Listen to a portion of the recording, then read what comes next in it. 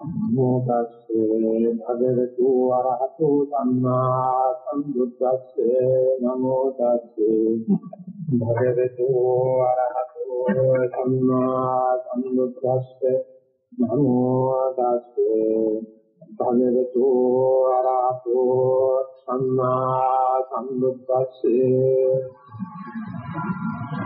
පුනච තරං භික්ඛවේ භික්ඛු ධම්මේසු ධම්මානුපස්සී විහෙරති කතංච භික්ඛවේ භික්ඛු ධම්මේසු ධම්මානුපස්සී විහෙරති පංචසු ආදානක්ඛන්දේසු ඉද භික්ඛවේ භික්ඛු ඉති රූපස්ස සමුදයෝ ඉති රූපස්ස අත්ථංගමෝ ඉති වේදනාය සමුදයෝ ඉති වේදනාය අත්ථංගමෝ ඉති සංඥාය සමුදයෝ ඉති සංඥාය අත්ථංගමෝ ඉති සංඛාරාණං සමුදයෝ ඉති සංඛාරාණං අත්ථංගමෝ ඉති විඥානස්ස සමුදයෝ ඉති විඥානස්ස අත්ථංගමෝ තී කවුරුන්නේ යෝගාචර මහා සංඝරත්න අවසරයි අපි අද මේ මුලපුරන්නේ වටිනා සූත්‍රයක් වෙන මහා සතිපට්ඨාන සූත්‍රයේ උපාදාන ස්කන්ධ පරිවේතයි පංච උපාදානස්කන්ධයන් පිළිබඳ විභාගයට ඉතින් අපි මෙතුආ කාපු ගමන් මාර්ගය මතක් කර ගන්නවා නම් සතර සතිපට්ඨානයන් වශයෙන් කැඩෙනකොට වෙන වෙලා දක්වනකොට මුලින් සඳහන් වෙන කායානුපස්සනා කොටාසේ වේදනානුපස්සනා කොටාසේ චිත්තානුපස්සනා කොටාසේ අපි මනරින් නිමා කරන්න යෙදුනා. දැන් මේ ප්‍රවිෂ්ඨයක් ලබාගෙන තියෙන්නේ ධම්මානුපස්සනාවටයි. මේ ධම්මානුපස්සනාවත් ප්‍රධාන වශයෙන් නීවරණ පාපය, ස්කන්ධ පාපය, ආයතන පාපය, මොද්ධංග පාපය, චතුසත්‍ය පාපය කියලා ඒ පාප පර්ව පුරු කීපයකට කඩලා තියෙනවා. ඒනොත් මුලින් නම් කරන්නේ යෙදුනේ නීවරණ පාපය අපි ඊයේ සතියේ නිමාව දක්ින්න යෙදුනා. කාමච්ඡන්ද, ව්‍යාපාද, සීන මිද්ද, උද්ධච්ච කුච්ච, විචිකිච්ඡා වශයෙන්. මේ නීවරණයන් එකක් අපේ ශක්ති ප්‍රමාණය මූල ධර්ම පිළිබඳව පැහැදිලිකමක් ඇති වෙන කාලයක අපි වශයෙන් භාවනාවෙන් ලබාගෙන තියෙන අධ්‍යක්ීම් වලට සමීප වෙන ආකාරයකට විස්තර කරගෙන ගියාම මේ නීවරණයන්ගේ හැමාරේ තියෙන්නේ මේ නීවරණයන් ඒ පංචසු නීවරණේසු පංච නීවරණයන් කෙරෙහි ඒ සමුදය වය ආදී වශයෙන් අධ්‍යාත්ම බහිද්ධා වශයෙන් ඒව පිළිබඳ සමාලෝචනය. අතන මේක විග්‍රහ කළ යුතුව තියෙන්නේ අද මේ ආරම්භ කරන්නට බලාපොරොත්තු වෙන උපාදාන ස්කන්ධ නැත්නම් ස්කන්ධ පරිවේද කලින් නමුත් ඒ හැම පදයක්ම අවසානයේ සංග්‍රහ වෙන මේ අධ්‍යාත්ම බහිද්ධා වශයෙන් කඩා බලන ක්‍රමය එහෙම නැත්නම් ඇතිවීම නැතිවීම වශයෙන් කඩා බලන ක්‍රමය ධ්‍රුව පදයක් හැම පරිවේකයන් පස්සේ සඳහන් වෙනවා. කායानुපස්සන, වේදනානුපස්සන, චිත්තානුපස්සන, ධම්මානුපස්සන කුංචු කොටස් හැම එකකම අවසානයේ සඳහන් වෙනවා අජ්ජත්තං වා වශයෙන් ආධ්‍යාත්මික වශයෙන් ඇති වෙන මේ නීවරණ ධර්ම ඊගාවට ඒ ආලෝකයේ අධ්‍යාත්මික වශයෙන් තමන් ලබා ගන්නා නීවරණයන් පිළිබඳ අවබෝධය බාහිර අපිත් එක්ක භාවනා කරන අනිකුත් යෝගාවචරයන්ගේ එහෙම නැත්නම් මේ අරණ්‍ය වාසය කරන්නා වූ අනිකුත් අත්ංගේ එහෙම නැත්නම් මේ සත්ත්ව කොටාතරම මේ ගමේ මේ නගරේ මේ රටේ මේ සක්වලාදී වශයෙන් ඒක බාහිරයට සම්බන්ධ කරලා බලනකොට තමයි හොඳ තදමක් හොඳ දැඩි වීමක් හොඳ ශක්තිමත් වීමක් පදන්නේවත් ඉතින් මේක හොඟ වෙලාවකට මේ ධර්මයේ පිළිබඳව ප්‍රත්‍යක්ෂ මුල් කරගත්තේ නැති අත්තු හිතනවා මේ නීවරණ ධර්ම පිළිබඳව කටපාඩම් කරගත්තාම නීවරණ ධර්ම පිළිබඳව විස්තර ඉගෙන ගත්තාම මේක අනුන්ට යොදලා බලන්න පුළුවන් වෙයි කියන ලොකු පටලැවිල්ලක්. නමුත් මේ නීවරණ පබ්බේ අනිකුත් පාඩවලත් හොඳට පැහැදිලි කරලා දෙන්නේ තමයි ඉස්සල්ලාම මේක ප්‍රත්‍යක්ෂ වශයෙන් තමා වශයෙන් අවබෝධ කර ගැනීමයි ඉතාමත් වැදගත් වෙන්නේ. එතනින් තමයි මේ හිතේ විප්ලවය, චාරිත්‍රාගේ විප්ලවය, පෞරුෂත්වයේ විප්ලවය පටන් ගන්නවා. ඒක ඇති වෙනකොට ඒ නීවරණයන් පිළිබඳ අවබෝධය වැඩෙනවා විතරක් නෙවෙයි ලොකු උතලතුණකම නීවරණයන් තුලින් නීවරණ කියන කණ්ණාඩියෙන් ලෝකෙම බලන්න පුළුවන් ලොකු තලතුණකම අර්ථ ලෝකේ කම්පා නොවේ තාක්ෂයකට පත් කර.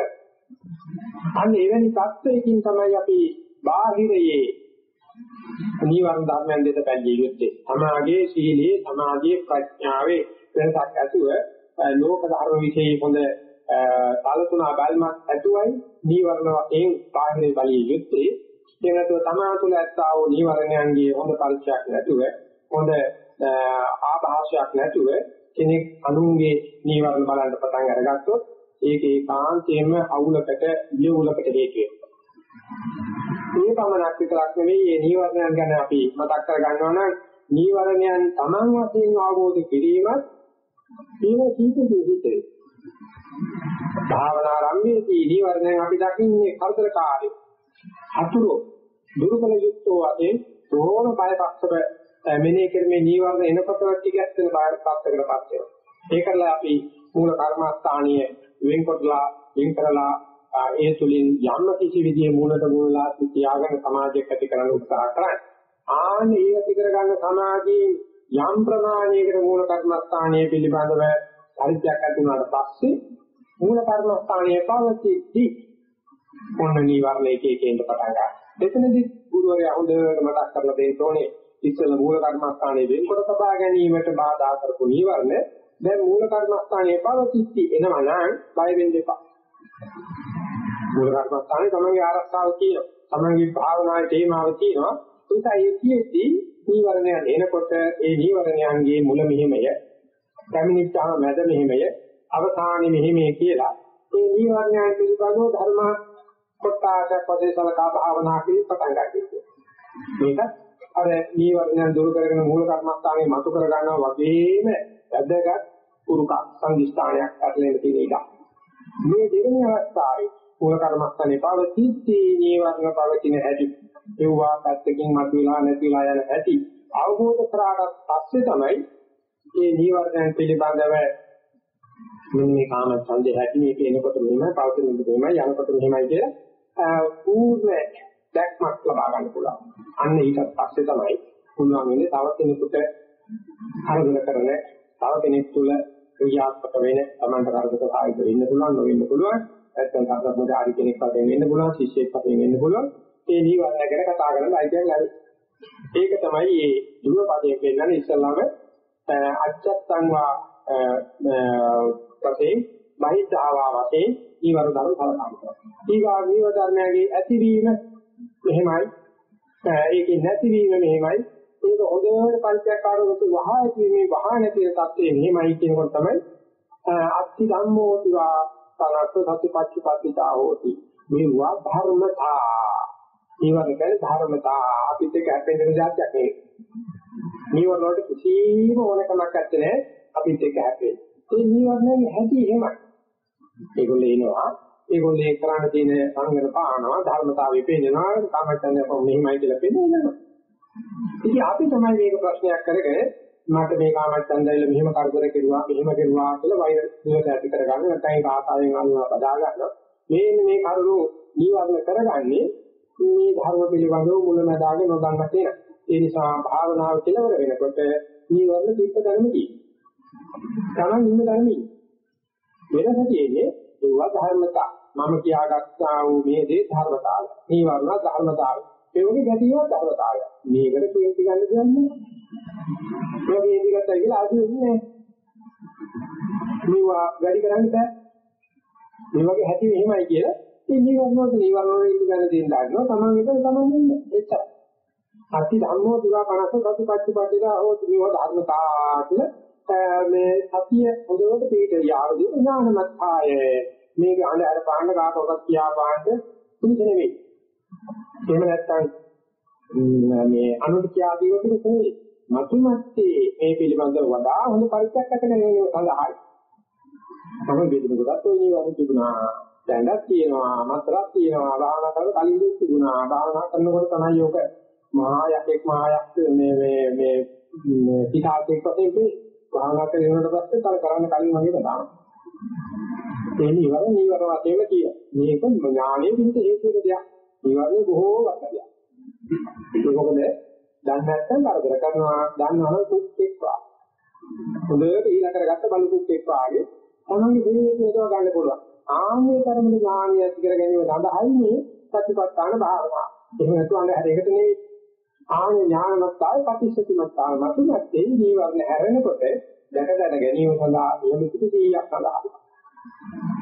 ජීවර්ණ අපිට කිසිසේත්ම විශ්වාස ගන්න දෙන්නේ නැහැ. විශ්වාසයක් ගන්න දෙන්නේ නැහැ. නිතරම පේනවා. ඒ නිසා අපිට අවශ්‍ය කරලා තියෙන නිතරම එළඹ සිටි සුපතිච්ච සත්‍යයක් පිළිතුර ගැනීම සඳහා අන්නේකයි ජීවර්ණ භාවනාව. මේ විශාල ගැඹුරකින් නැත්නම් මේ අපි ජීවන පිළිබඳව හදාරාගත්තා වූ අධ්‍යක්ෂගත්තා වූ සෑම දෙයක්ම සම්පූර්ණණය කිරීමකින් තමයි ජීවන පද්ධතිය හමාර කරන්නේ. මේ ජීවනයන් පිළිබඳ අවබෝධය වගේම ජීවනයන් පිළිබඳ සමාලෝචනය කරන මේ කොටසේ එක එක යෝගාවචරයේ තාරාතිරම් වල හැදෙට අර්ථ වෙනස් වෙනවා. පළවෙනි මාර්ග ඥානෙ පිළිබඳව වැඩ කර නැත්නම් මේක මහා කන්දක්. මේක දරා ගන්න බැරි, ඉවර කර ගන්න බැරි, කවදාවත් කරන්න බැරි වැඩක් විදිහට ඒක තමයි ආත්මයේ මීරියෙක් විතරගේ පුංචි කරගෙන මේ නිවර්ණව ආවෝ පිළිබඳ ආවෝදී මහා කන්දක් බවට පත් කරගන්නවා. ඒක තමයි නැති බැරි සංඥා. මේකට හැප්පිලා අසීමිත හැප්පිලා මේක පිළිබඳව යම් කිසි ප්‍රමාණයක ධර්මතාවයෙන් අවබෝධ කරනකොට අර මේ කෝවිතුරු තමයි ආත්ම ශක්තිය, පෞෂත්වය, මේ අදිෂ්ඨාන ශක්තිය මේක පටන් ගන්නවා. හරියට මේ වගේ එනකොට නිවි කරගන්න පුළුවන් නෑ. මේ නිවර්ණයට උච්චරම සිල්ලා කරන්න හම්බෙන්නේ. නිවර්ණයට බයෙන් කොච්චර රණ්ඩු කරත් වැඩි දිනක් බෑ. යම් නිවර්ණයට සමාන මූල දෙන්න ඕනේ කියලා අර යෝගාවචරයේ පෞෂත්වයේ චින්තන ශක්තිය වැඩනකොට සමතත්ත්වීලා කලකන්න පුළුවන්. තව ඉස්සරහට යනකොට නිවර්ණය කියන්නේ හොඳ බාන හොඳ ධර්මතාවයක්. සංකාරයෙන් කොට වෙන්න හොඳ පාලනක්. හොඳ ඒ දණ්ඩක් වගේ ඒක ප්‍රයෝජන කරගන්න පුළුවන්. ප්‍රයෝජනේ කලකල පාවිච්චි කරන්න පුළුවන්. තව ඉස්සරහට යනකොට මේ දරුවත් යනවාගේ විතරයි. මේ නිවර්ණ පිළිබඳ මෙච්චර හොඳ විග්‍රහයක් කරන්න පුළුවන් නේ. ඒ නිසා දරුවත් යනවාගේ අනිකුත් ශාස්ත්‍රුන් වහන්සේලාට බොහෝ ශ්‍රේෂ්ඨයි කියලා දරුවත් යනවාගේ ගුණ වැඩි කරන්නත් ඒ විතරාදා පිට නිවර්ණ ගන්න පුළුවන්. ඒක තමයි අපි කියන්නේ. අන්න ඒක මොකක්ද කියන්නේ? නිවර්ණ ධර්මය. ඉස්සෙල්ලා මේ ධර්ම දිනපතේ නිවර්ණ පිටකමක් එක ඈඳන්න බැරි තරක්. ඒ මොකද ධර්ම දිනවම අපලගේ තියෙන බොහෝ පිළිතුරු උත්තර ආර්ය වචනයක්. නමුත් නිවර්ණ කියලා කියවහම කෙලෙතන අපි ඉදිරි කරන පෙළෙන දෙයක්. නමුත් නිවර්ණ ධර්මවත්පත් වෙන්නේ දුරාවතර ජීවිතයේ පෙළේ දක්වන ආකල්පණය වෙන පිළිපද. අපි මේකට තමයි භාවනාව කියන්නේ. අපි මේකට තමයි විපස්සනා කියලා කියන්නේ. මේ පටන් ගන්නකොට පිළිගන්න තමයි නිවර්ණ අවධානය වෙන්නේ. නමුත් අපි ඒකේ දක්වන ආකල්පය විපස්සනාව නිසා උතුමාකාර විදිහට ඉදිරියට පිළිපීමක් වෙනවා. මේ වැඩල තමයි මේ වගේම දෙයක් තමයි අපි මේ ආදී ඉදිරියට කරගන්න හදන පංච උපාදානස්කන්ධයන්තරේ අපි මුලින්ම මතක තියාගන්න. ඒ විදිහට කියනවනේ මේ පංච උපාදානස්කන්ධ භාවනාව අවසානයේදී අර විදිහට අධ්‍යාත්මවදී බහිතාවදී ඒ වගේම ඇතිවීම වශයෙන් නැතිවීම වශයෙන් මේ පංච උපාදානස්කන්ධයන් කලකනකොට ආනාර විජේමේ ඇහිවීම නිසා යම් විදිහක නිරෝධවා බැලීමේ ශක්තියක් ඇති වෙනවා. භාවනා කරගෙන නැති නැගිටිනකොට ඒකට අවස්ථක් දැඩි වෙලා හොඳ පණ වේගෙන එනවා. ඒක හොඳට ජයගත්තට පස්සේ හොඳට මේ උපාදානස්කන්ධය ඉදිරියට පිළිවිදගෙන ඉන්න පුළුවන් තත්ත්වයක්පත් වෙනවා. තවත් කෙනෙකුට කියලා දීලා වැඩ කරනකොට උපාදානස්කන්ධ උපකරණ ආයුධ වශයෙන් පාවිච්චි කරන්න පුළුවන් තත්ත්වයක්පත් වෙනවා. මේ සාර වැඩගත් වෙන්නේ උදේට මේක අහලා දැනගෙන තමන් තුළින් ප්‍රත්‍යක්ෂ වශයෙන් ක්‍රියාවක් කිරීමයි. ආනේ පසුබිම් භාවනා බාන කෙරෙහි ධර්මයේ කෙරෙහි අතිපත්තාන ධර්මයේ අන්නේ මේ මූලික ආකල්පය ඇති කරගන්න මේ වගේ සුළු පිළිසකට ඇර ඈම බණහන් පිළිවෙතකින්ම බලාපොරොත්තු වෙනවා. මුගදෙනේ මේ පිළිබඳව ගත්තා වූ ආකල්ප කවදාකවත් වෙනස් කරන්න බැහැ. ඉතින් එහෙම කෙනෙකුට මේ ධර්ම දේශනාවෙන් අර සුතමේ මට්ටමේ ගහන ගෙනියන්න අමාරුයි. නමුත් සතිපට්ඨාන වගේ මේ සුතමේ ඥානය ක්‍රමක්‍රමයෙන් ප්‍රයෝජනයට කලකලා එහි විදිහේ තමයි ස්වාමීත්වයක් ඇති කරගෙන පස්සේ ඒ ධර්ම කොටස ආයුධ පුරාණ වශයෙන් පාවිච්චි කරන තුනක් කරන වෙනකන් සතිපට්ඨාන නිතරම බලාපොරොත්තු වෙනවා. ඒකයි සතිපට්ඨාන මතක් කරගන්න කියන්නේ ඒ ආයනෝ යම් දුක්ඛේනකෝ සත්තානම් විසුද්ධිය ආදී වශයෙන් ඒ ප්‍රයෝජන පරිමලා ප්‍රයෝජන දක්වලා ඊවා කරගෙන බවට අවිද්‍යාව වාස්තේ දීමේ තුනේක සතිපට්ඨාන වань. කාල බලලා හොඳ නම් කල්ලියවා. මේකනේ හරි ගියම අපිට ගාස්තු දෙවන්න. අපි කාර්යය කරවා දෙන්න. ආනේ තරම විද්‍යාඥයන්තු මේකේ පොළවේ ආකාරය කරන පුළුවන් කක්තියක් තියෙන්නේ. ඒ සෑම ධර්මයකම ප්‍රයෝජනය කලබල ඉදිරිපත් කිරීමේ අපීත අධ්‍යාව. උන්වහන්සේ දුමුතරගේ ධර්මයේ තියෙන ඒ අර ඥානවන්තයෝ දැල්පෙන ගන්න. එන්නේ මේ විදිහටම පංච උපාදාන සංඥාන් විශ්ේ කලකා බලනකොට අපිට මුලින්ම මතක තියාගන්න තියෙන්නේ සාමාන්‍ය ඒකී නැත්නම් සුළු වේලාවක් තුළ කරන හඳුන්වා දීමකදී අපිට මේ මුළු සංසාරෙම අපි දෙදලා පරිණාම දුකවාදී. ඒකට අවුල් නැතිය ඇත්තේ. නමුත් ඒ නාම රූප කියනකොටම අපිට ඒකේ ආගමික පැත්ත, ආධ්‍යාත්මික පැත්ත, ගැඹුරු පැත්තක් තියෙනවා. මේ කලියකට ගිහිල්ලා ඉන්න දෙයක් නෙවෙයි. ඒ නැත්නම් ප්‍රතිකෝලක තනකෙලියට පවතින දෙයක් නෙවෙයි.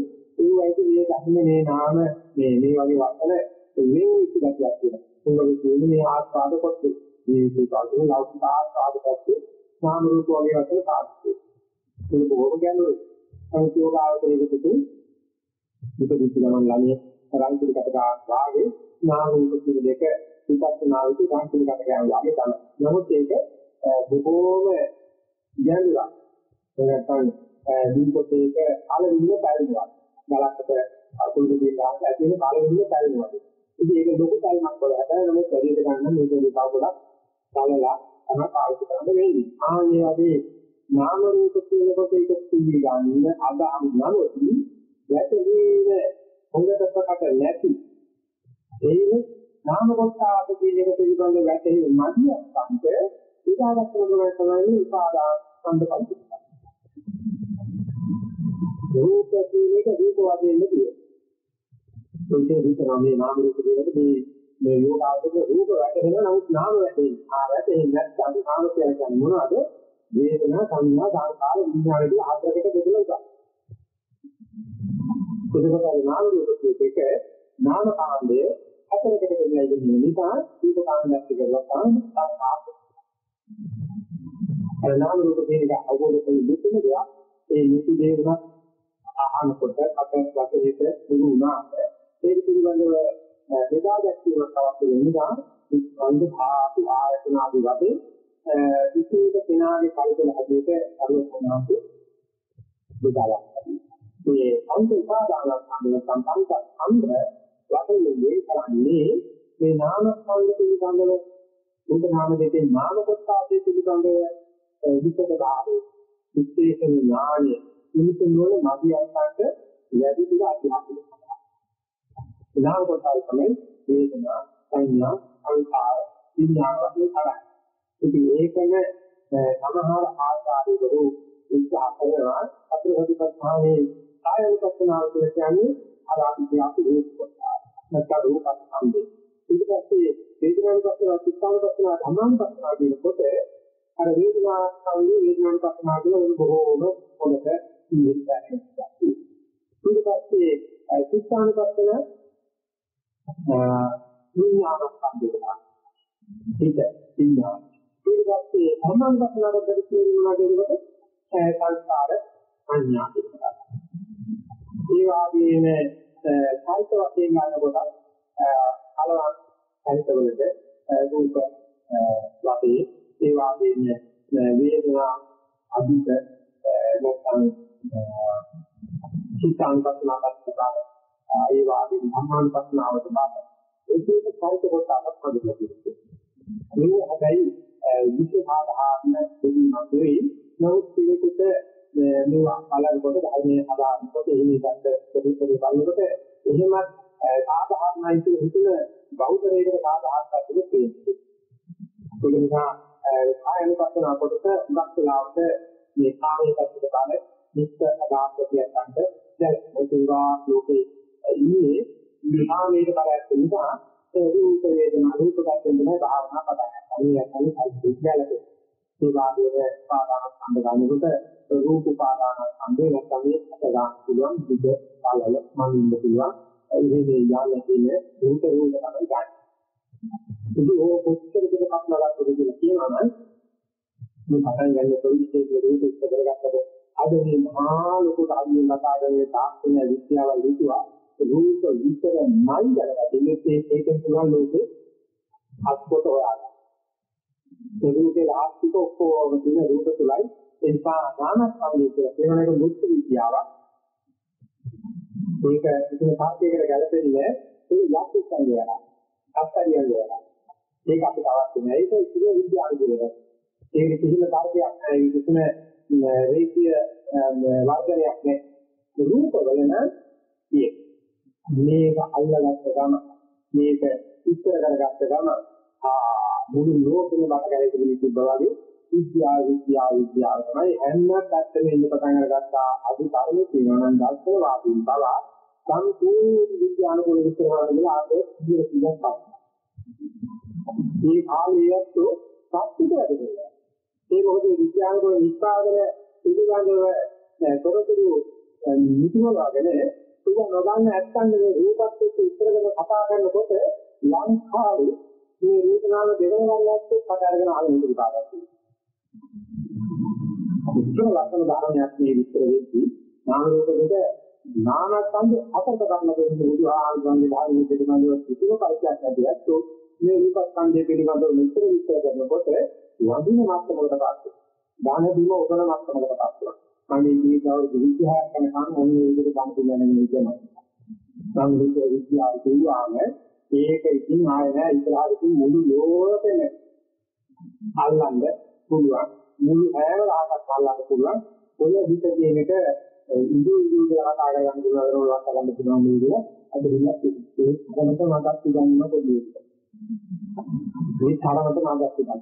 ඒ තරමට හිතනවා මේ භෞතික ලෝකේ රූපස්කන්ධය තමයි ඔක්කොටම ලෝකය කියලා. මේක තමයි මෙදවස්නාගේ අවිද්‍යාව කියන්නේ.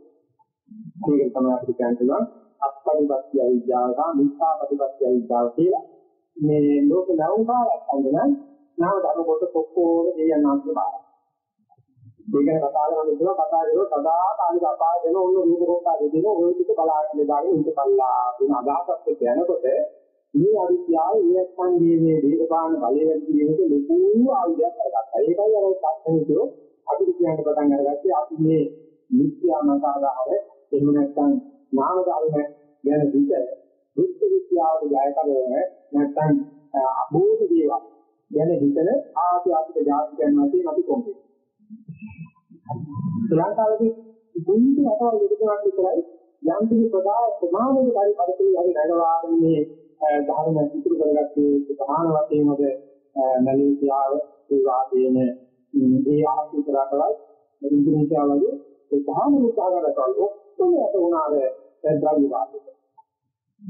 බුදු දින කල්ලාලා ඉරදී ඔක්කොම ලපිටලා දාලා ඔක්කොම විද්‍යානතරව ලානක ලේඛ ධර්ම මේ වගේ කියන සම්බුද්ධ බල මේ වගේ කිසිම දෙයක් ඔක්කොම කියන්න පුළුවන් දෙයක් නෑ තාර්ක දාගෙන දෙයක් නෑ කියන ඉස්සහවත් තීව්‍රතාවක් ලකුණ තියෙන්නේ නැකුවා.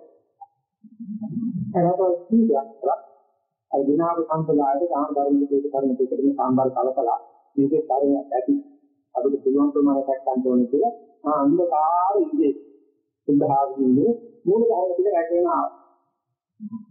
අද ඒ දුක්වලට අභිදේ නැදලා බලනකොට ඒකේ විස්තර අර තියෙන දාර්ශනිකයන් එක පළවෙනි කාන්තියක් කියන දෙක හිතන තරමට අද බුද්ධතෝම එයා සංයුක්ත මාතෘකාවක්. ඕබ්බේ එන්නේ. තුන්සා එකක් තියෙනවා ගෞරව කරන්න පුළුවන් ඒවත් අන්තිමලා දිනවා මේ රැකගෙන ආපදී නාම ධර්ම දැක්කේ කාලා සම්පත්තිය අල්ලගෙන ඉන්න ඔක්කොම මේ ශක්තිය අල්ලන්නේ බැරි තැනවල ශක්තිය තියෙන්න පුළුවන් මේ ශක්තිය තේරුම් කරගත්ත ඇත්තෝ ඒක අර රූප ධර්ම විතරක් තේරුම් ගන්න ඒකට අර ගන්නවාගේ අඳහර ගන්නවක් නැහැ මොකද ශක්තිය අඳහර ගන්නව නේද අර ලාවදී ඉලක්ක වෙනවා වගේ කොහොමද වැඩි කියාපාන්න කියනවා අනිවාර්යයෙන් මෙතන පොඩි ඒක නාම ධර්ම රූප ධර්ම වල සමබර විචාරයක් දෙකක් වෙන අවස්ථාවක දේශනා කළේ මේ ප්‍රශ්නාවන්තයන් සඳහා පමණයි. මේක හංගයක් ගානේ විකුණන්න බෑ. ඒක ගෙනියලා සාදායි මමයි අපරන්න බෑ. තවත් ගන්න බෑ. මේ ඥානවන්තයන් මේක වැටෙනවා කියන්නේ ඉන්නාගේ ආන්දෝ සිද්ධ කරනවාක් තියෙනවා. එන්නදා මේ ධර්මයේ තේරුම් ගන්න කොටස ලෝකෙ පිළිතරයක් නෑ. අවමදාක සෞතරේ වෙන්නේ විදිහට. සෞතරේ විමාන ඒක සාර්ථකයක් වෙනවා. මේක ඉතින් අයිතිපත්යක් වාගේ මොළදනාට පොඩ දෙයක් වුණාට කවදාකවත් ඒ හොඳ පෝෂක පදාර්ථයක් නෙවෙයි. එනිසා නාම ධර්ම පිළිබඳව ගෞරවණීය යෝගාවචර පෙළවෙනකොට මෙන්න මේ ඉතිහාසගත පදනමේ ඉතින් ආගමී ඒකාත්මකයේ අසුරයෙන් පස්සේ ඇතිලා තියෙන මේ චින්තනයේ ප්‍රයත්න බලනකොට මේක දැනගන්න තියෙන ඉතාමත් වෙනවා. නමුත් මේක පිළිබඳව ජීවිතය ගන්න කර්මතවත් වාස්තුලාට සයින්සන් දෙක දැනගන්න බැරි වෙනවා කියනවා. මොකද සයින්ස් හිතනවා මේක ඉගෙන ගැනීම මේ අනවශ්‍ය මාත ඉගෙන ගන්න. ඒක හුඟක් වෙලාවට සයින්ස් අනාත්මය ගැන කතා කරලා ආත්මය කියන්නේ මොකක්ද කියලා ගන්න තියෙන නිසා අපිට ඉලක්කයි. ආත්මය කියලා කොහොමද ඒක කියලා ගන්න නැතිව අනාත්මය ගැන කතා කරලා වැඩක්. දැන් ආත්මය ඇති ඉච්ඡාදී අපි ගන්න අහලා එහෙම නැත්නම් කොහොමද අපි කියන්නේ මේක අපි න්‍යාය කරන උත්සාහ කරාට ක්‍රියාත්මක වෙන්නේ කියලා. හැදීමක් වර්තමාන මොහොතට සම්බන්ධ කර ගැනීමක් නැතිව මේ ධර්ම දූරවතික පදක ආකෘතිකක් වාගේ මොනවත් නෙමෙයි විතර දූරවට අතෝරි වලයි. අනිවාර්යයෙන් අඳුරේ දෙවියන් මල්වක්තියක් අත ප්‍රදානවා වගේ ඒක හරියට අපි වදිනවාට දුක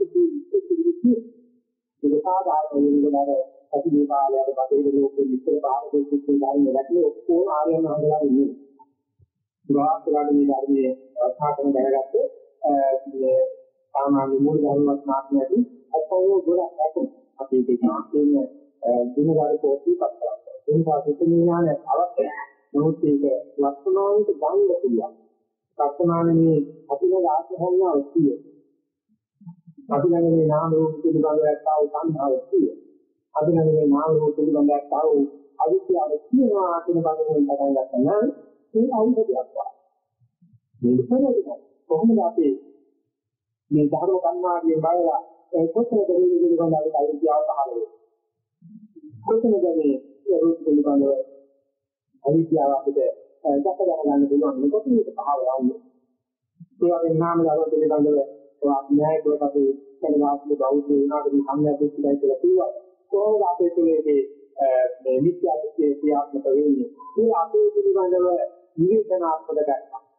මේ සංධර්මණය විචක්ෂණය අපි දැන් ඇස් කරගත්තේ නැත්නම් මේ ධර්මයේ ඖෂධයක් විදිහට අපිට පාවිච්චි කරනවා. මේ අපි මේ සාකච්ඡා කරන කොටසට ඉතාමත්ම විද්‍ය සම්බන්ධ කරගෙන පුළුවන් ධර්ම කොටස ආදී තමයි මේ භාගවල තියෙන සංස්කාරය. ඒ බෞද්ධයාට විතරයි. ඒකත් මේ ධර්මයේ විද්‍ය ධර්මයේ සත්‍යයේ තමයි ජීවිතේට ලං කරගන්න ඕනේ නැත්නම් අර සාමාන්‍ය මේක වැඩගෙන යන අපියක් කියන වැඩගෙන යන සම්බ වඩා විශාල අර්ථයක්. ඉතින්සාද පොත්පත් බැලුවොත් ගොඩාක් ඒකදී විසඳුමක්. නමුත් මේවා අනුගත ඉතින් මේ පරෝධනවා කියන කිසි කර ගන්න මේ පොත්පත් ඒ පිළිපදීට උනත් අවුල් කාලයක් වර්ගයක් තමයි තියෙන්නේ.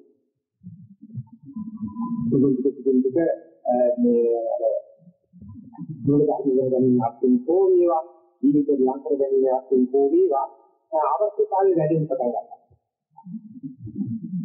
ඒ වැඩි වෙන නිසා අපි අපදේශයක සංදේශනාවල මේ වගේ කුඩුකමේ කිසිකල කතා කරන ගැටියක් වෙන පොත්පත් වලක් ඒක භාවනාවට ලංකර වෙන ජීවිත ලංකර ගැනීම සම්බන්ධයෙන් වැඩි කලකිරීමක් ඇති වෙලා තියෙනවා. ඒක නිසායි අපිට කල්පනා කරන්න පුළුවන් අපි ලැබිච්ච මේ බුද්ධෝත්පාද කාලේ වගේම මනුෂ්‍යාත්ම භාවයේ කාල සම්පත්තිය. ඇත්තටම මේ වාකාලික ධර්ම. නමුත් මේ ආත්ම ඉතිහාසය දිහා බලනකොට 1940 සමාජයට අපි වටවල අවුරුදාකත් මේ විදිහේ කලින් යන්නේ. පොත් එකගම් වල ආරක්ෂා ලැබුණ බව හැබැයි නමුත් මොනවද මේ රැකගෙන ආවේ කියලා මෙතර විස්තරව හොයා ගන්න බැහැ. අද මේ නිසා අපි හිතා ගන්න ඕනේ මේක අපේ මේක අපේ ජීවිතේ ඒක සඳහා අපි කරන්න තියෙන්නේ ඒව නැවතත් අර දෙකම වල දාලා මේක නෙවෙයි ඒක කියන දේවල් හොඳේ අලුතින් නැදලා තේරුම් අරගෙන අපි මේකත් භාවනාවේදී කරන්න යනකොට වැරදිච්ච තැන් තියෙනවා ඒ වගේ යම් යම් අපිට ප්‍රත්‍යක්ෂ වෙච්ච දේවල් තියෙනවානේ ආනේ ඒකට මේක සම්බන්ධ කරගත්තා නම් මොහොතක් පටන් ගන්නවා හදවත ගැස්මත් එක්ක සම්මුත වෙන්න පටන් ගන්නවා අනේ ඒකට තමයි අපි යෝගාවචරයේ වශයෙන් අපිට අවශ්‍ය කරන්නේ ආනේ විදිහට බලනකොට සරුවචනාංශ කියන්නේ ඉස්සල්ලාම රූපයක් ඒ මොකද උනාසේ සහාර ගන්නවා බාර ගන්නවා සාහිතියේ නාම රූප දෙකේ රූප කොටාසේ මේටි අර විද්‍යාත්මක වැඩිමයි විද්‍යාත්මක මේක අදානගාරීව කෙලවරකට කියා දෙන එක ගන්න මේවා ගත්තොත් මේක ඒ ගත්තොත් මේ මිනිස්සු නිකන් හදෝතර විතරයි කිසිම විද්‍යානුකූල කතියක් නැහැ කියලා නාම ධර්ම ප්‍රතික්ෂේප කිරීම මෙතන රූප ධර්ම ආම්දයක් කරගත්තා ඒකයි නාම රූප දෙකේ රූප ධර්මයක ගැටගන්න ලේසිනිකා රූපයෙන් කර ගැනීම කියන එක යෝගාවචරයට දෙකම කර්මසංහාසයේ රූප ධර්මයක් කරගත්තේ මේකෙන් පටන් ගන්න ඕනේ. සාමාන්‍යයෙන් මොන බාධාවක් ගන්නාද මේ වගේ වස්තාන ඒක අකුරුපත්යේ බොහෝ ලොකු අක්ෂර විඤ්ඤාණයක් තියෙනවා. ඒක අපේ සිංහලේ පටන් ගන්නකොට ආයන්නේ පටන් ගන්නවා. දුරු භාෂාව පටන් ගන්නකොට ආයන්නේ පටන් ගන්නවා. දුරු භාෂාව පිළිගන්නවා ආයන්න ආරම්භය වාක්‍යය. හැම දෙයක විෂය වාක්‍යයක් දෙන නිසා ආයන්න පටන් ගන්න ඕනේ. නමත් කියනකොට ආයන්නේ කවදාකවත් නැවතියි. ඉබ්බෝ ඊයර ප්‍රස්තානුකූල ඉස්තිකවලට ගත්ත නැත්නම් ආයන්නේ කොහොම නාපුරුලා. ඒකට ආයන්න පටන් ගන්නවා. ඒ කාලයකම ආවිකාරය කොයි සමේ සමානයි. ඒ කවදාවත් මේ ආයන්නවත් නෙවෙයි ඉස්ලාම් ගන්න. සබුදිනේ කියනවා සරයන්නවා. මොකදගේ නීති අවුවක් කරලා සල්ලි පිටට දෙන්නයි. ඒකෙන් කායයක් නැත්නම්. කවුරු හරි දැඳ ගන්න බැරි නෝනම් කායයක්. ඉතින් ආයෙ නීති ළමයි කියලා දෙන්න. ඊට පස්සේ රායනය කායනකට ආලක කිව්වක් මාත්‍රිය ඉස්ලාම් ගන්න රායනද කායය. ඉතින් කාර්යයේ වැඩි තියෙන්නේ හරි කොටේ හරි ගල්ලා කරගෙන යනකොට ඕන පායන්නේ තියා යන්න ආදි වශයෙන් ඉස්තිරි පාපිලේ ඉහියකට කරලා ඒ වචන ක්‍රමයෙන් වැඩි කරන ඕන අනිතිකනකොට තමයි ආයන්න සී ෂ ආදි වචන උගත්. ඒක තමයි ආනුභූති ප්‍රතිපදාව කියලා කියන්නේ. කායද ගන්නේ මේ තමයි ලෝකයේ හරියන ප්‍රායෝගික ක්‍රමය. අනේක භවතුනාගේ නාම රූප දෙකෙන් ඥානයෙන් කියන්නේ නාම රූප දෙකක්. ඉගෙන ගන්න තියෙන්නේ රූප නාම. ඒ මොකද ඒ මුලවරකට ඉන්නකෝ යටිගatti වැඩගත්තා කියන්නේ ඕනේ. ඔය වැඩිපුරට කියන්නේ රූප නාම. ඒ රූප ස්කන්ධය කියනකොට උන්වහන්සේ කියන්නේ ඉති රූපානි එන්න රූපේ. එන්න රූපේ. ඔය රූපේනවා. මේ රූපේ කියලා කියනවාට පස්සේ මේ ගන්නේ රූපය දක්වන වලට අදාළයි. ඒ මොකද දක්වන වලට වගේ හදන ගැනීම විඥානයක් නිසා දක්වල් රූප තමයි කොහොමද දක්වන භාෂාවට රූප කියවන්නේ. අපේ භාෂාවට ටිකක් කියන ඒකට දැනගැනීමේ ශක්තියක් ඇති. අපිට දක්වල් රූප අපේ අතපය රූප මේ ඒකත් මාත්‍රිය රූප වශයෙන් ඉති රූපක්. අර විද්‍යාවේ හරියට දෙන්න. එන්න රූපේ මේක ඒ පිටුමයි පළවෙනිම වාක්‍යෙම සතහනෙම ආකාරයෙම සබහාලක්ෂණ මෙහෙමයි කියලා හොඳට කියන්න පුළුවන්. ඒක තමයි අවුල තමයි අවුලතාවක සංයලක් අතෝ දැලක් අතෝ එදි 10 තමයි තියෙන්නේ. ඒ මුද්‍රා දෙන්නේ ඉති රූපක්. මේ ඉති රූපයන් කියන එකට අවධානය ලක් කරගත්තට පස්සේ ඒ රූපයේ විශේෂය රූපයේ නැවත හිතේ යොදවනකොට රූප ලෝකයේ විවිධ ආකාර නිසා උන්වහන්සේට සිද්ධ වුණා මේ සාහිත්‍යයකට එක කොටසක් කරගෙන මෙන්න රූපේ කියලා අවධානයේ කේන්ද්‍රගත කරා. මෙන්න කේන්ද්‍රගත කරනකොට ඒක විද්‍යාලයේ දැකපු අංග දෙකක් නවතින විද්‍යාව උත්සාහ වල සමානයි කියලා ඒක දෝෂෙත් නැහැ ඔය මට්ටමේ. ඒක දිහා බලනකොට ඒකට හේතුක කාරණා එකම දෙයක් නැවත නැවත බලනකොට මේක ජාතික යටේට බලනවා. අපි ඒක බුද්ධලෝකයේ අතුරු කරනකොට ඒකේ ජාතික යටේට වැටෙන්න බලනවා. මේ අවල් කරනාවේ අනුලාප කළ මේම ආදී වශයෙන් ඔයයන් පටන් අරගන්නකොට ඉති එක විදිහට විචක්ෂණ කරනවා. ඒ නිසා යම් විදිහක් තියා විත නැවත වශයෙන් කියනකොට ඒ විස්තර වර්තමාන වශයෙන් දක්වන අමතරව ඒක පිළිතන කියන්නේ දුක්ඛිතේ මොකක්ද මොකද මේක තන නැති කියනක මේ විශේෂ පාඩම. අපි ඉස්ලාම විද්‍ය කියලා පිළිතුරක් කියලා බලනකොට ඒ කිසි නැවත බලනකොට තමයි අපිට මේ කැලලක් කියලා තියෙන්නේ. ඒක නැත්නම් මේ පොලිස් කැලලක් තියෙන්නේ. මේක රාමුව දාලා මේ දුරට එල්ලයි කියන එක අර දුරට විශ්වාසය බැලුවට තමයි තියෙන්නේ. ඒ දුරට හේතුනා වූ සපාදකුණා වූ ඒ ආදින මේ දුරට තියා නැවත බලනකොට විපස්සනා යෝග ආවිස්කාර විශේෂිත මේ භූතයන්ගේ සමුදේ එකයි කියලා වැටෙන්න පටන් ගන්නවා. මේක උගන්වන්න පුළුවන් එකක් නෙමෙයි. දැක්කේ දක්ෂිනද ඒ වගේ මේ අවසනාසයේ තියෙන අපිට යාන්ත්‍රණයකුත් නෙවෙයි. අවසනදී බොහෝ කාලයක් ලෝක දිහා බලන ඉඳලා ඈ පිටකටම සාධාරණ මූල ධර්මයක් හොයාගත්තා. යන්න රූප ධර්මයක් කියලා වැඩි වේලාවක් බලන මොකද මේ සිද්ධිය පිටා කියන දේ ඉතිරූපත් සමුදේවෝ අන්න ඒකටත් තියෙන සමුදේ රූපේ හට ගන්න තැන. එතකොට මේ රූපේ කියලා ගන්නකොට ස්වභාවයෙන් මන ධර්ම පිළිබඳව වැඩි නැති කෙනා මේ ඇහැට ගැටෙන දෙයට අයිති වෙච්ච. නමුත් අපි මෙතනදී පැහැදිලි කර ගන්න ඕනේ ඇහැට ගැටෙන රූපේ වර්ණ රූපේ කියලා අපි අනිත් රූපෙලි වෙන් කරලා දක්වනවා ගැඹුරුවක් ආයි. ඒ මොකද අනන්ත ගැටෙනදී සත්‍ය රූපයක් ඒක නිසා ඇහැට ගැටෙන එක වර්ණ රූපේ කියනවා අනන්ත ගැටෙන එක ශබ්ද රූපේ. දැන් මෙතන දේශනාව උදේන එතකොට මේ අහනාගෙන ඉන්න හැම කෙනාගේම කනට ඒ සතු තරංග වැඩි නිසා මම බල අහන්න මම ශ්‍රාවකයාට කියන හැඟීමක් නෑ. ඒකත් රූප කියලා කියන්නේ ශබ්ද රූප.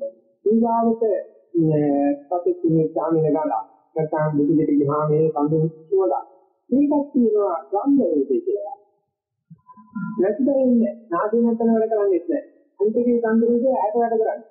නාදේ ඊගාවට ඊටවත් සම්මානිතෝ ඉතලක නාටක කරක් ඇති. අපිට රසයට එන්නේ කෙලෝලින් අවතර වෙන දෙයක් මේ ඇතුළට ගැටිච්චාම තමයි. ඒක නායක දැක්වට හරියන්නේ ඇහැට ගැටුවත් හරියන්නේ ඒක දෙන්නේ අවශ්‍ය රූපෙක. ඊගාවට කවුද සම්බුද පහද ඇතිද ඒකට පොත් අපරේදී. මේ විදිහට ඇහැ කන දිව නාසය කය මේ දේවල් වලට අදාළ එකම රූප જાති දෙන මේ ඔක්කොම තමයි මේ ප්‍රතිපත්තානේදී ඉති රූපාන් දෙකක් ගන්න. ඒක නිසා ඒක නම් ගොඩක්. රූප කියනම ගොඩක්. අපි බලමු පුදුක් කියලා ගන්නකොට ඒක ඇහැට හැදෙන්නේ තුවක්. කතා. ආයත දෙකේ අයියකට එකේ. නැහැ කියලා බැලුවොත් අයි හදලා තියෙන්නේ ඕකාලා තියෙන මේ වාදිත අපරතුමද වැඩේ. ඒ තොරේ ගෑවිලා බැලුවොත් මේ ගෑවිලා බැලුවොත් මේ රසක් තියෙන දුරන සාමාන්‍ය දේවල් දැනගැනීම සඳහා. මේක මේ විදිහට එකම රූපයේ ඒක රූපේ කියවම නැවතත් සමාවිලා ඉන්නවා අවස්ථාන්කෝල තේරුම් ගන්න කියලා සුඛය තියෙන රූපේ වාස්න රූපේ කියනවා ඒකෙන් වෙනම සත්‍යයක් කියනවා ගඳක් කියනවා රසක් කියනවා පහසක් කියනවා. මේක පිළිබඳව වැඩි කර කියනවා උන්නේ කයි එක වෙලාවකට යනවා. නමුත් අපි ඒක පහම අනිත්‍යව ඉතින් ඒකට ආරෝපණය කරලා කුතුහලයක් ඉතින් අදාළ. කුතුහල සතාන දකින්නකොට කුතුහල සංඥාවක් ලංකාවේ කියලා කියන්නේ සතාන ගැටෙන්නේ ඇහිත් විතරයි. ඒකෝට අපි ඇහිත් හස්ුණා වාගේ අනේ ආයෙත් බැලුවා වාගේ ඒ රූපේට කඩ දෙන්න මේක මේ කුතුහලයක් කියලා කරගැනීම සහසු ලොකු මායාවක් අපේ හිතේ. මෙතන ඒක මේ අදහස් කරන්නේ ධර්ම දේශනාවක දෙකෙන් අපි ඉස්සරහට ගන්න යන්නේ රූපේ කියවම ගොඩක්. මේකේ තවත් ලබනයින්නේ මේක තවත් මේ සංකීර්ණ වෙන්නේ මේ රූපයේ පිළිබඳව එක පුද්ගලයකට අතීත ස්මරණය කියලා. මේ වර්තමානයේ අත්පනාදික දකින්න එකක් තියෙනවා මාතර වෙන්න පුළුවන් කියලා විශ්වාසයක් තියෙනවා. ඒක කාලයක් එක්ක බලනකොට මේ රූපේ සීමාකාර. අතීත රූප වර්තමාන රූප අනාගත රූප. ඒ වගේම මේ රූපය පුදුවක් කරගත්තම ඒ පුදුවේ තවදී පොඩාවේ ඕලාස්තයි ගුරුදී ඕනකට දිගපන්නනවා නෝ පුදුවේ ඇතුලේ එවනල් අරගත්තොත් එන්නේ පුදුවේ නියෝජනය තමයි ඒක බොහොම සූක්ෂමයි. ඒ නිසා මේ රූපෙක තියෙන ඉතාම ඕලාරික දීර්ඝ සහ සූක්ෂම දෙයක්. ඒ වගේම තියෙන එක්කෙනෙක් අගක් ගත්තොත් එන්නේ ඇතුලේ තියෙන බඩවල සහ පිට තියෙන බඩවල සමානික සහ අනුනික සහ ඉවතේ මේ විදිහට අරමුණ අපි බදාගත්ත කොටස් තියෙනවා මේ ජීවිතේ මගේ කියලා කොටස්. ඒ නිසා සිංහල බෞද්ධයා කියාගත්තාම එක කොටස්. අනිත් පැත්තෙන් එක කොටසක් තියෙනවා. මේ විචේතනාවේ මායා මාර්ගී අනුවේ මරියාදාවක් අනුවේ අපි සීමාවල් කියන්නේ ඇතුළත බාහිර වශයෙන් බෙදාගත්ත දෙයක් නෙවෙයි. ඒකත් කොල්මන් කරන සමහර වෙලාවල්. ඒ වගේම මේ ඈත තියෙන දීප ළඟ තියෙන රූප කියන જાතියක් තියෙනවා. ආයේ තියෙන භගවතුන්ගේ දැකපු මොඳ ප්‍රණීත රූප තියෙනවා නොදකින් නොපතන් කියන ඊළඟට තියෙනවා. මෙන්න මේ විදිහේ රූපේ උපලෝක ආකාරයේ අපිදඳ හරියට විදිහට වාස්තු රූප, අස්ස රූප, ගන්ධ රූප, රස රූප, පොට්ටබ රූප කියලා එකයි. ඊගාට අතීත අනාගත පච්චපන්න අධ්‍යාත්ම බහිද්ද දුරේ සම්පිතේ දීනක් සමීප අධ්‍යාත්ම බහිද්ද ආදී වශයෙන් 11 ආකාරයි. මෙන්න මේ විදිහට බලනකොට මේ උත්තම රූපේ මුළු මේ පුරාම අපි වැඩ ගන්න පුළුවන් වෙන්නේ මේක ගොඩක් එකක්. මේ ගොඩ ඔක්කොම සංකල්ප රාජ්‍යයෙන් හැදිච්ච දෙයක්. ඒ නිසා මේක රූප සංදේශයක්. නිකන් කන්දක්. ඒකකට ඇතුලේ බලනකොට මේක ආකාරයේ.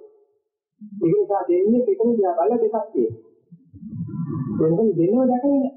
ඒ දෙන්නම දැකලා තියෙන්නේ රූප දැකපු එකනා සද්ද ආවම නෑ. සද්ද ආපු එකනා ගඳ බලන්නේ නෑ. ගඳ බලපු එකනා රස බලන්නේ නෑ. රස බලපු එකනා පහස බලන්නේ.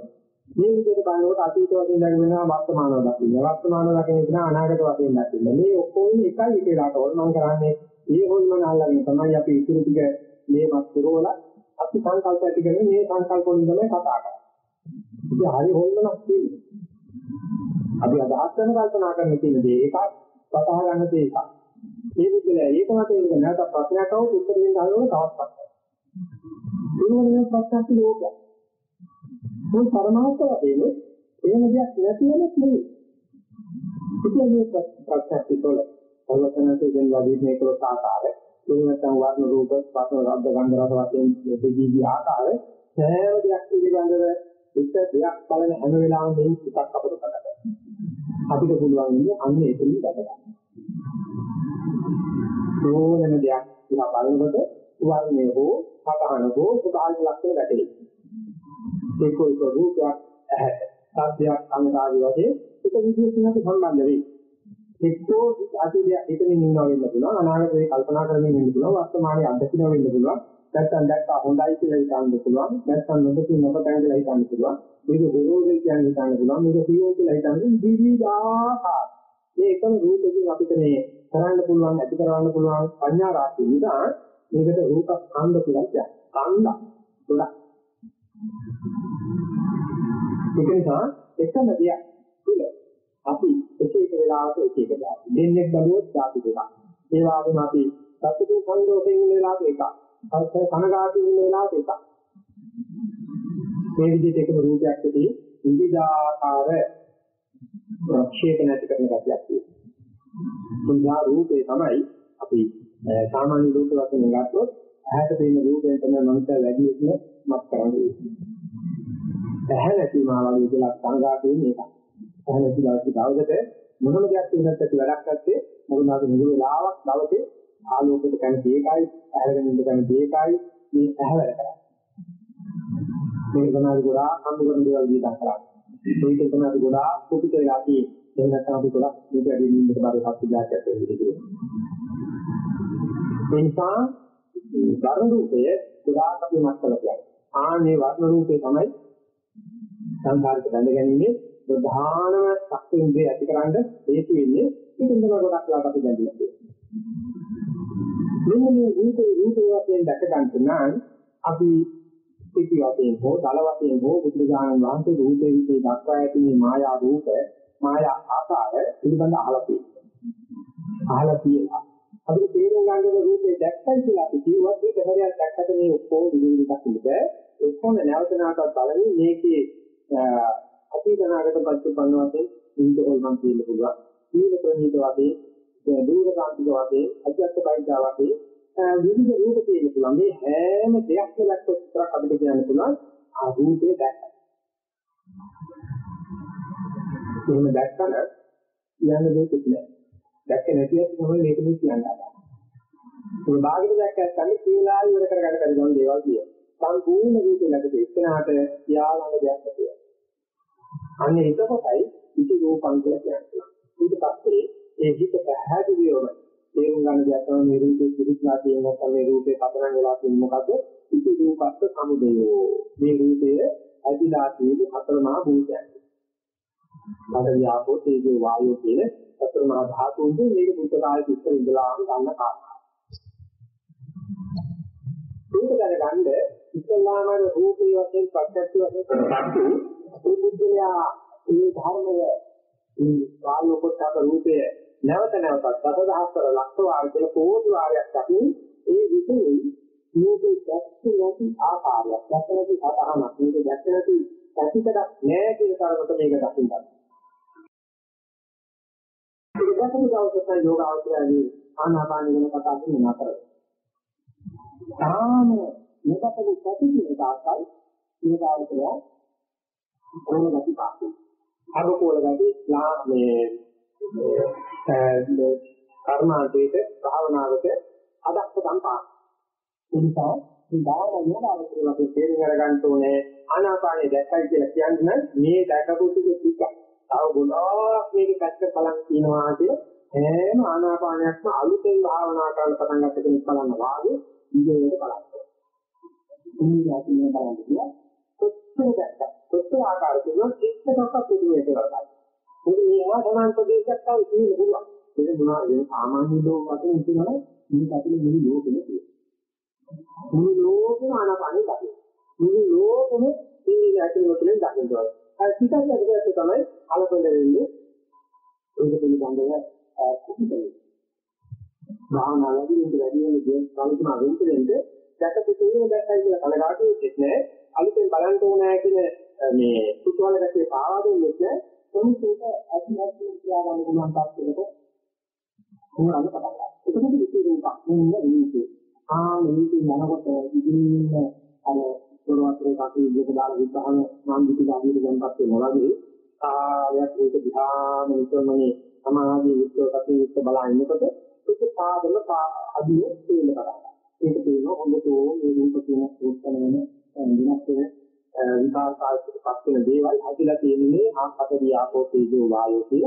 සමහර ආචාර්යවරු මේ ඉති සමුදය උන්පත් සමුදය කියන දෙන්නා මේ රූපයන්ගෙන් තමයි සංසාරේ හැදලා තියෙන්නේ කියලා. ඒ රූප නැත්තම් කවදාකවත් සංසාරයක් තිබෙන්නේ.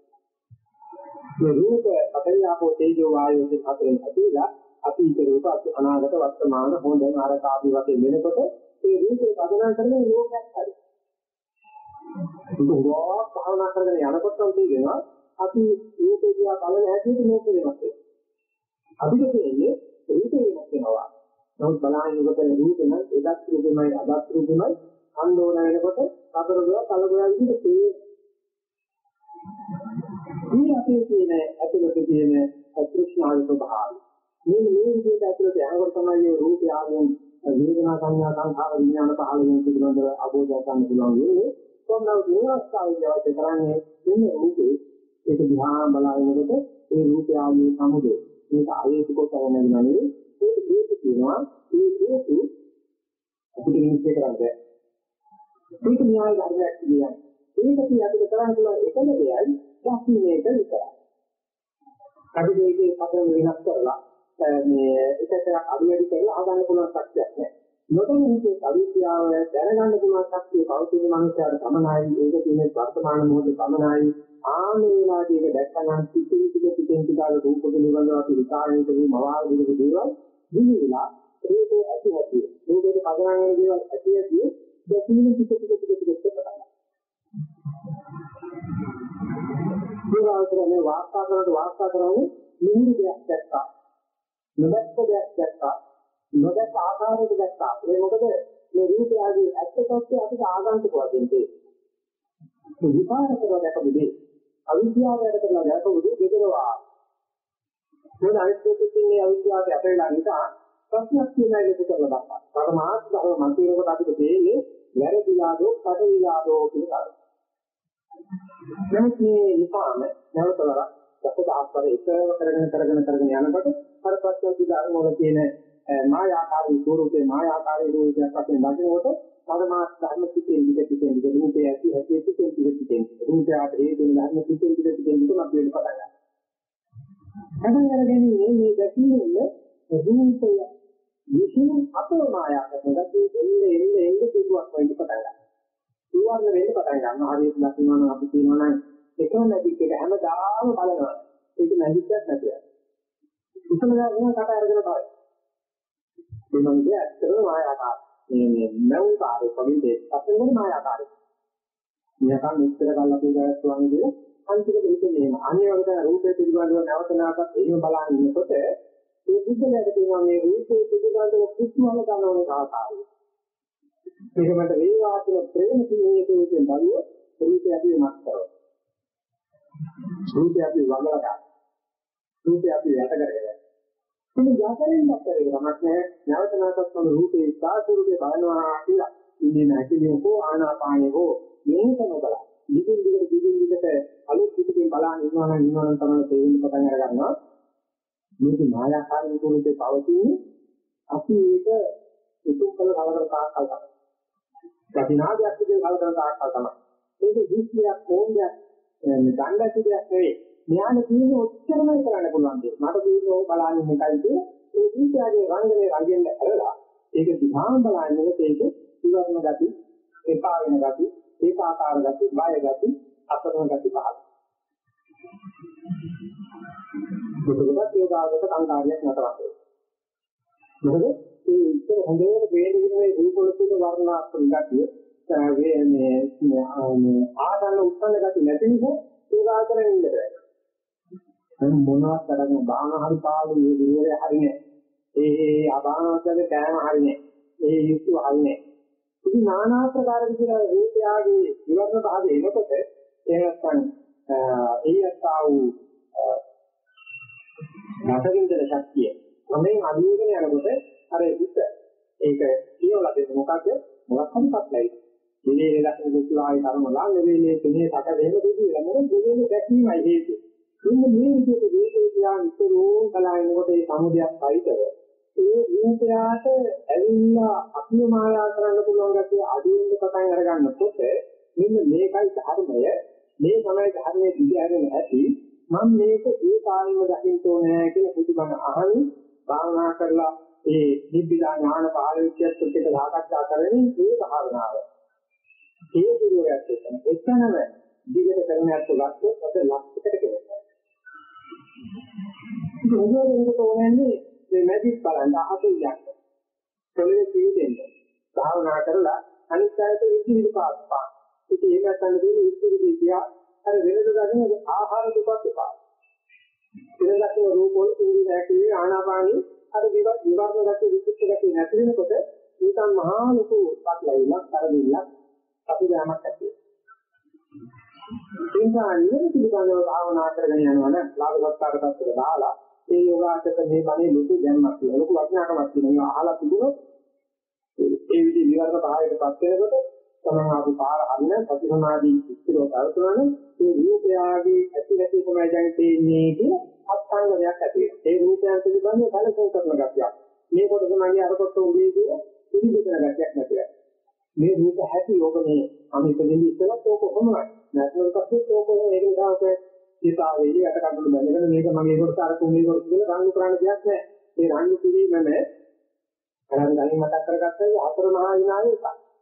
මහා පොළොව විනාශයවලු ලෝකයානේ වැටකඩින් කරගෙන දෙපාරේ දෙකගෙන ඉඳන් අද කියලා. කනේ මේක කටකේ જાතියක්. කොච්චර දුන්නත් මේක ලොමයි කියලා. ඒක දින හැමදාම මේ වග පුතන්නේ නාම කරගන්නවා. ඒක කවුරුන් ගත්තොත් මරයි. මහ පොළොවේ ඉන්නා. ආන්‍යෝගේ පටවි ධාතුවේ ඉන්නවා වෙනවා ඇති. මේ යෝගාචර වේලාවකම යම් කිසි පටවි ධාතුවක් නැතුව ආන්නේ. සමානව පටවි ධාතුව නිතරම වෙනකොට නිරත වෙනකොට ඒ අත්ත. ඒක පටවි ධාතුවේ විනාය. නමුත් මේ විනාය කවුරුත් යෝගාචරේ තමන්දම කරන්න පුළුවන්. අනේ මම මේ කාර්ය නිවර්ණ මේ විදිහට කල්පනා කළා. ඒනර දැන් බලන්න ගියාම මේ කල්පනා කළා කොහොමද ඒක මම ඒකේ ඒ හැටියට බලන්න නම් මේ කල්පනා තියෙන ඒකට මාක් තියෙන ඒක ආකාශීව තියෙන මේ මායාව දුරු කරන්නේ. ඒක දුරු කරන්න සිස්ටම් එක තමයි තියෙන්නේ. ඒ විදිහේ ධ්‍යාන ඒ විෂයයන් දිගින් දිගටම බලන්න. හැබැයි අතරමැදදී ඒ රූපී මායාවට අහු වෙනවා කියන එක ආව සමාධියේදී කරා. සර්වඥාන්සේ අවසාන භවයේදී අර අවුරුද්දක් ඉස්සරහියා කරා. සම්පූර්ණ වැඩිමාතු. මොදුනාට ඒ ආහාරයක් තුනක් දේශනා කරන තව ඒත් මම ආයේ තමයි අවබෝධයෙන් මම කරපු මොනකම් කරන්න ඕනේ. හැබැයි මම කිව්වේ මෙහෙම. හොඳට තේරුම් ඒ තමයි යෝගාචරය කොච්චර අරවතනා කියන කියලා කිව්වත් බෑගෙන නැති ප්‍රමාණයක් කරනවා ආස්තල් ගන්නවා. විපස්සනා කියන්නේ කාලකොට නැති කියලා ගන්නවා. එන්නේ මොකක්ද අතයි. මම මෙච්චර දැන් කාලා තියෙනවා කියලා ගන්න දෙන්නේ. අනේ කොහොම මේක කියලා යාළුවෙකුට කියලා දෙන්නේ. කොහොම මේක දෙමාපියන් කියලා දෙන්නේ. කොහොමද බුදුහාම කියලා දෙන්නේ. ඒ මොකද ඒත් කැමති නැහැ කාම නැති ගන්න බෑ. ඒ දෝරාදර ගන්න ඊයේ ප්‍රශ්නප්පුවදී වයි ගතත් කරා. ඒ පැවිදියටම වැඩසටහන අල්ලලා අයින් දෙනවා. ඉතින් ඒක නයි කියන්නේ. රූප පිළිබඳව මේ විස්තරය පුදුමාකාර විදිහට පුදුලේ ජීවිතය සකස් කරනකොට මේ දේවල් අත්‍යයන් විවේචනය කරනවා. මේ ස්වයං විවේචනය පිටින් එකම රූප ධර්ම දිහා නැවත කරනවා. ඒ වගේම ඉස්සල්ලාම පටන් ගන්න ධම්මදාන ඉති රූපාන මෙන්න පිළිදෙන හැටි. නැත්නම් මෙන්න ආනාපානෙ කියන බොහෝම ජයත දෙන්නේ. සෝමිකක් කලාවදී පිළිදෙන හැටි ආනාපානෙ හේතු වෙනා වූ ධර්මات එක්ක පසුවියක් කියන්නේ තියෙනවා. ඒකවල අර පිළිදෙන හැටි එක්තරවකට නැහැ අනිකුත් ධර්මයක සම තමයි. ඉතින් වෙලා කරනකොට ඕ පිළිදෙන හැටි නෑ. ලෝකය පිළිදෙන හැටි නේ නිරක්ත උත්සාහය. නිරෝධයකටපත් වෙනවා. ඉතින් හැම විකසනා කරන හැම උද්‍යාවක් වේවා, අධ්‍යාත්මයක් වේවා, ගන්ධයක් වේවා, රසයක් වේවා හැම දෙයකම තියෙනවා. දකින්න අවස්ථාවේ ආහන අවස්ථාවේදී හැම දෙයකම. නමුත් සර්වඥාදී මේ දෙයට පොලිසියක් ඉස්ලාම කියන්නේ මේ කාය සම්බන්ධ වෙන ස්පර්ශ සම්බන්ධ වෙන පොත්පත් පදාර්ථ. මොකද ඒක ඉතාම දීපී දැක ගන්නම මේ දේ සමනක් කර ගැනීම නිවන් දකින්න බෑ. මේ තුලින් ඒ යෝගාවචරය කායික පාසක් හදනවා ඉන්නේ නැති වෙන වෙලාවදී ආස්වාදවත් කරන වෙලාවදී ඒ වගේම තමයි වර්ණ රූපයක් ඇවිල්ලා ඇහි ගැටෙන වෙලාවදී මේ බණ කියනවා බණ අහන අවස්ථාවලදී ශබ්ද රූපයක් ඇවිල්ලා කණේ ගැටෙන වෙලාවදී ඉන්නේ රාත්‍රියක් ඇවිල්ලා වෙලාවදී නාසයට කඳ දුවන වගේ වෙලාවදී හැම වෙලාවෙදීම අර ආස්වාද ප්‍රසආසයෙන් දෙන්නේ ඇතුලේ ගන්න මේ දර්ශනේ ඒ දැක්ම ඇති කර ගන්නවා නම් කලින්වත් නාගෙන්වත් දීර්ඝවත් රතින්වත් දෙන්නාවක් මේකට කරන්න පුළුවන් කුප්ප මේක විතරයි. මහා කුප්පේ අපේ ජීවිතවල අපේ කුප්ප ගන්න තමයි දැන් පිටේනවා.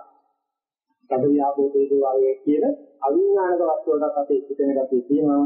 නමුත් ඒව ඇවිල්ලා අපිට නඩු දාන්න විහිදු කරන්නේ නැතේ කාලෙට ගොඩාක් කල් ඒවත් එක පරිශීලන කරන්න. පරිශීලන කරගෙන යනකොට නම් අපිට පුළුවන් වෙනවා ඒ රූප වලට යහදියා වූ අනිකුත් ධර්ම ඇවිල්ලා අපිට කුප්පලා අපි විහිදු කරන හැටි ගැඹුරු කලකා බලන්න. ඒ සයිස්ලාම කක්ම ගෙනියන්නේ නාම ධර්ම සම්පූර්ණයෙන් අඳන රූප ධර්මات එක්ක භාවනා කරන විට බන්දලා. ඒ රූප ධර්ම වල මූල නැදාට හොඳට දසදහස් කරපේට යනකොට ඒ විදිහේ අපි ආකල්ප වෙනස් කරන හැටි. එන පටන් ගන්නකොට ඉති රූපායන කියලා බලන හැටි. ටික වෙලා කරන්නේ රූප වල සමුදයක් සහිතව බලන හැටි. කවුරුහොම අන්තිමට ඒ රූප නැතිවෙච්ච නැතිවෙච්ච ආකාරයේ පදංග වශයෙන් ප්‍රහාණය වෙන හැටි.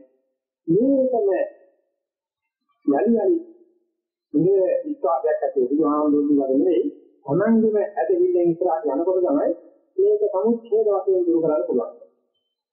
රූපයන් පිළිබඳව මාතුමත්ති ස්නේහය නන්දිය අහතරලා ඒක ඇති නැති මේ විදිහට දක්වන්න පුළුවන් වෙනකොට ඒ වාග්යයට මත ජීවිතයේදී මත ආය ආත්මයක් ඕනේ නැත කියන ඉස්සරහට යන මේ ප්‍රක්ෂේපණයේ වර්තමාන වශයෙන්ම රූප විදේ ලොකු කල්පයක්.